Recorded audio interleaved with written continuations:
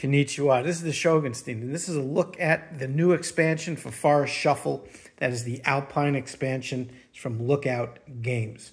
Forest Shuffle was a game that someone brought to a game night a few months back. We sat down to play it. First round or two, I had no idea what I was doing. It was very complicated, I thought, and I had no idea what was going on. By the third round, I was in, and it's one of my favorite games from then on. So it takes a couple rounds to get used to. Once you understand how to play it, it's a fantastic game. One of my favorite games of the last year. Now, a couple things about expansions. Normally, I'm not a big expansion fan because a lot of times they're a cash grab. A lot of time they are things that maybe should have been in the base game, and they're just trying to squeeze a few more shekels out of you. So for the most part, I don't like expansions. Now, sometimes you get an expansion that fixes something. I understand that. That's different. Sometimes you get an expansion that maybe adds solo or fixes up 2-player or maybe adds a 5th or 6th player. I understand that. That's fine. But again, a lot of expansions tend to be cash grabs.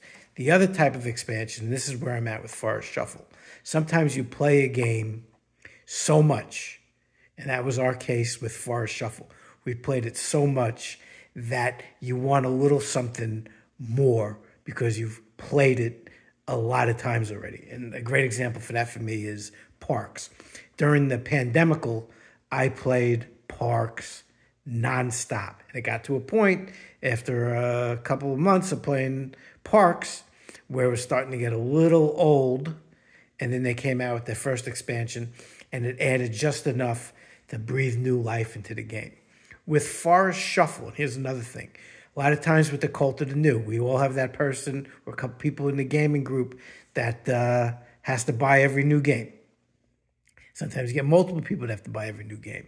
So what happens on game night? Everyone's bringing new games. Again, you spend $30, $40, $50, $60, maybe $100, maybe $150 on a game you want to play it. Everyone has new games. You have a 5-hour game night, and you have 5 people bringing new games. It ends up being show and tell. So you're playing a new game, then you never see it again because everyone's rushing to get their game to the table. Then the next week, it's like rinse and repeat.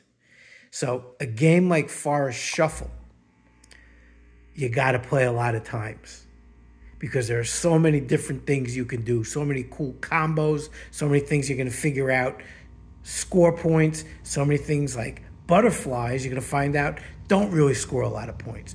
But you have to play it a lot to figure that out.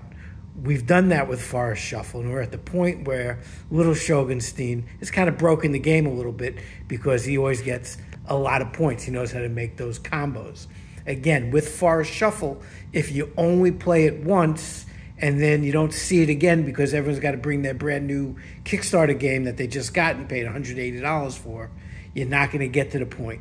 So before you run out to buy this expansion, get the base game, and you really got to dig in because they're all different combos with the trees and the deer and the don't do the butterflies with the birds and with your salamanders. There's so many different ways to score. So bottom line, we're at the point where we needed some new cards because we've really played the heck out of Forest Shuffle. It is a fantastic game. I can't recommend the base game enough. Now, we just got the expansion today, just came in the mail from Amazon. So let's take a look at what's in it. So again, you're getting some new cards. You're not getting a ton. So again, I do like expansions that, I think you're getting 36 cards in here. I do like expansions that aren't, gonna like totally change the game. And I felt that was the nice thing about that Parks expansion. It was just enough new stuff without it being overwhelming. So here you got 36 new cards. So we got some new tree cards.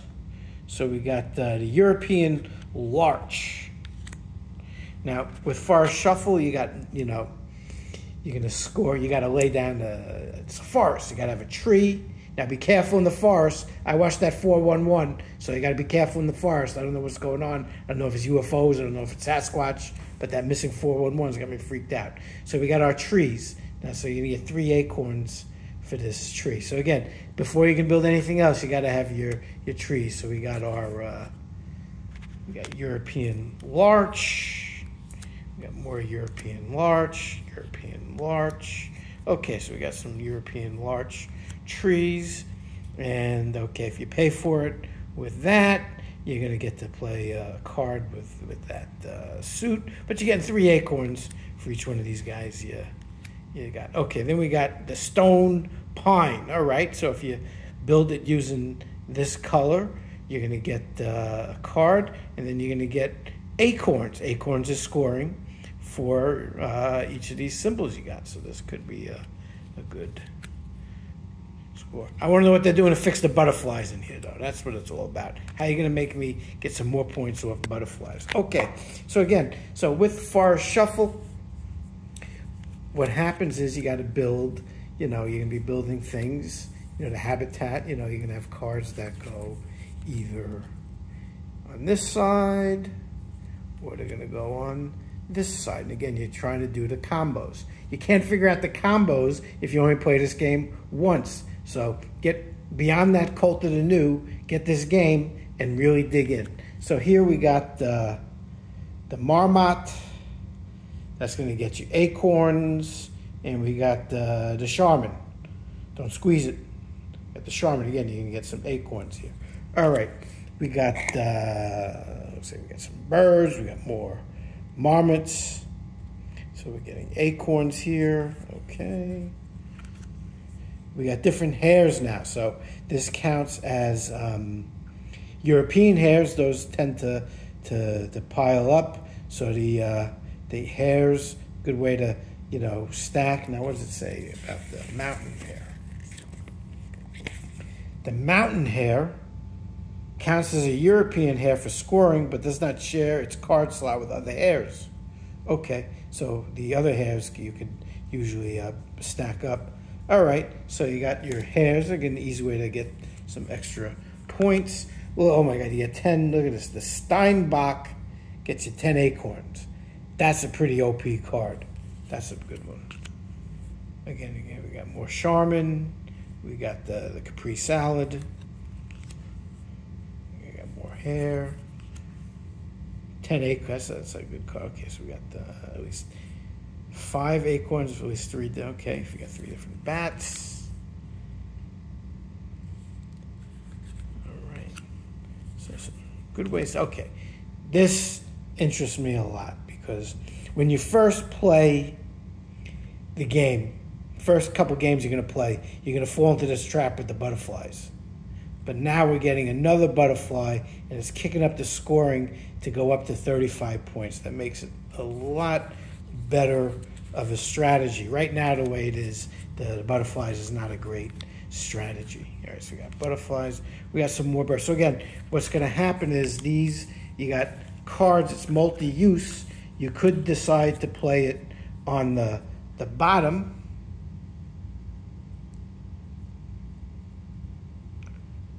Okay. Or you could decide to play it on the top. So we got some eagles. Okay. We got more birds. More. So here we're getting. Okay. So here with this flower is giving us acorns towards butterflies. So again, one of the criticisms, I wouldn't say criticism because you got to play it enough times to figure out what's going on. But the butterflies ultimately, spoiler, in the base game don't get you enough points. But here we're actually boosting up the butterflies. Okay. So you're gonna get more birds, more things for the bottom. And getting you 5 acorns. So it looks like what they're doing here is giving you some other ways to score to kind of balance out some of the OP cards in. So here you're scoring more for the insects. So again, in the base game, there are some combos you can figure out that are pretty OP that's hard to balance out. But here we're doing some stuff with insects and birds and butterflies to help you score in some more points. Okay, so we got the golden eagle, we got flowers, we got the pipistrelle, the mountain hare. All right, so looking forward to mixing this into the deck here. So again, they're showing you what you got here. You got 36. They're telling you what the symbol is for the expansion. That's going to help you in the scoring. So some other rules changes. So when you combine the two, you're going to take 10 cards out of the box right away. So when you get this expansion, you're going to mix them up and you're going to take out 10 cards unseen.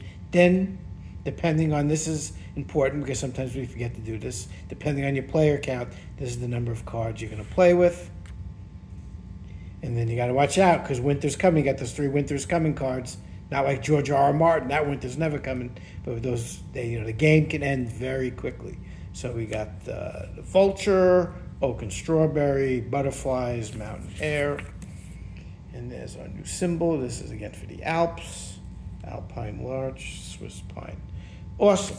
So very excited for this. Again, not a huge expansion, 36 cards, but it looks like it's enough to kind of give you a chance to kind of balance out some of those other OP combos and to boost up things like the butterflies and just some other ways that, again, if you only play Forest Shuffle once or twice, you're not going to get to this point. But if you really dig into this game, you can really figure out some ways to kind of break the game a little bit. It looks like this is going to bring a little bit of balance to the force here. Great game. Love Forest Shuffle. We'll let you know how the expansion works once we mix these cards in. This is the Shogunstein out.